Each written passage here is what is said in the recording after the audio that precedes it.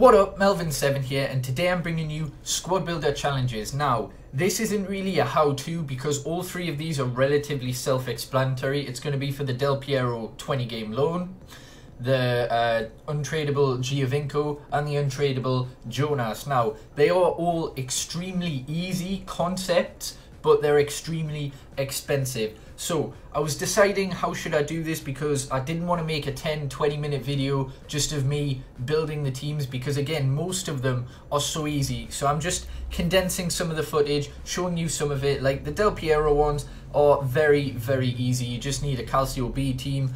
So players were getting price fixed, but they are dropping now. So if you do it towards the end of it, it'll be really cheap. You also get some decent packs from it. Of course, you need a Juventus team that needs 3 Juventus players. The rest can be Serie A. That's extremely cheap as well. The Italian team, you can just get a bunch of non-rares, and that's cheap. But it's the Sydney one that the footage corrupted of me doing it, but you need 8 Sydney players.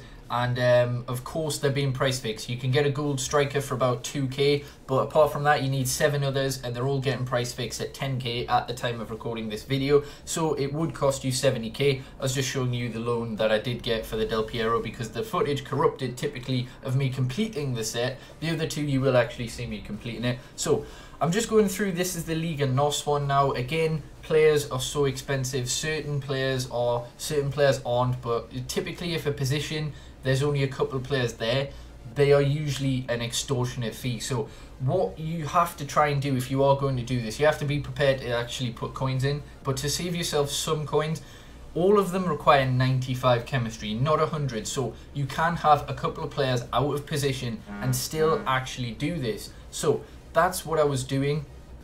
I was trying to get it down to 95, or as close as 95 chemistry as physically possible. As you can see though, there was still a player I had to buy for 10k, so I had to discard a few players. That's what I was doing there. Since it was the last one, I was prepared to pay a little bit more, but there you can see 30,000 coins and the untradeable Jonas. Now the MLS one is a little bit cheaper, but you need 20 teams, and there wasn't too many teams that were actually really expensive. I'm trying to think which one it was. There was, is it Vancouver, where you can only have a max of 5 American players, meaning that everyone else is extortionate because you need 6 or 7 nationalities that you probably won't have.